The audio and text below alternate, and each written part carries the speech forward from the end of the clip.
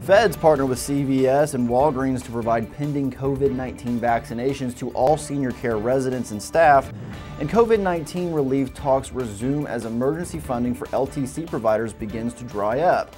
This and more next.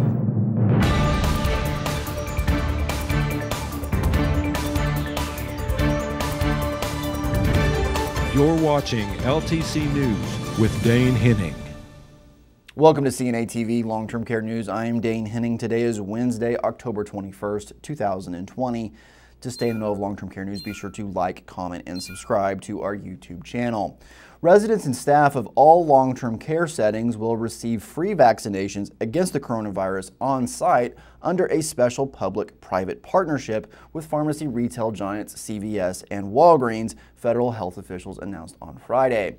The program will be available for residents in all long-term care settings, including skilled nursing facilities, nursing homes, assisted living facilities, residential care homes, and adult family homes, according to CMS.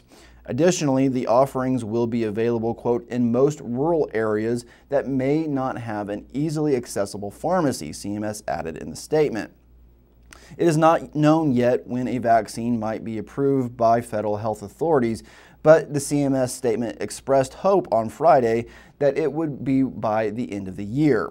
According to regulators, CVS and Walgreens will schedule and coordinate on-site clinic dates directly with each facility. Quote, 3 total visits over approximately 2 months are likely to be needed to administer both doses of vaccine if indicated to residents and staff, CMS said.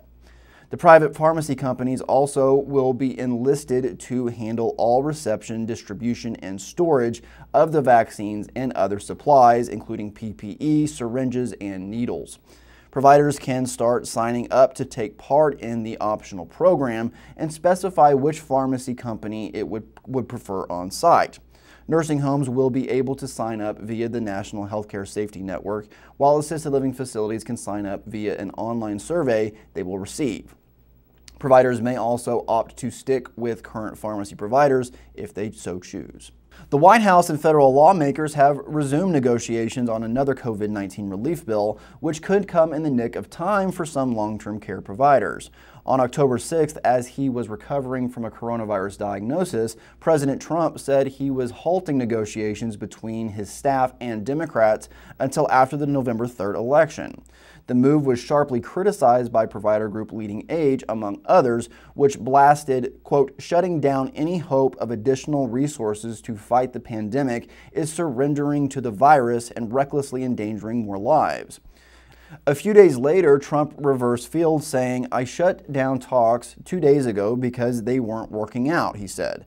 Now they are starting to work out. We're starting to have some very productive talk.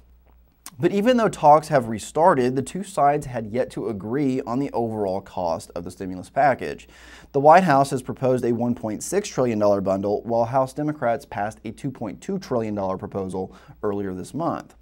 Long-term care providers should be able to, quote, make it until there's a coronavirus vaccine widely available if another federal stimulus package comes by the end of the year, Mark Parkinson, American Healthcare Association president and CEO, predicted last week. Overall, Congress has provided about $175 billion to the Department of Health and Human Services Provider Relief Fund, which provides needed dollars to healthcare providers impacted by COVID-19. About $10 billion of that funding has specifically been dedicated for nursing homes.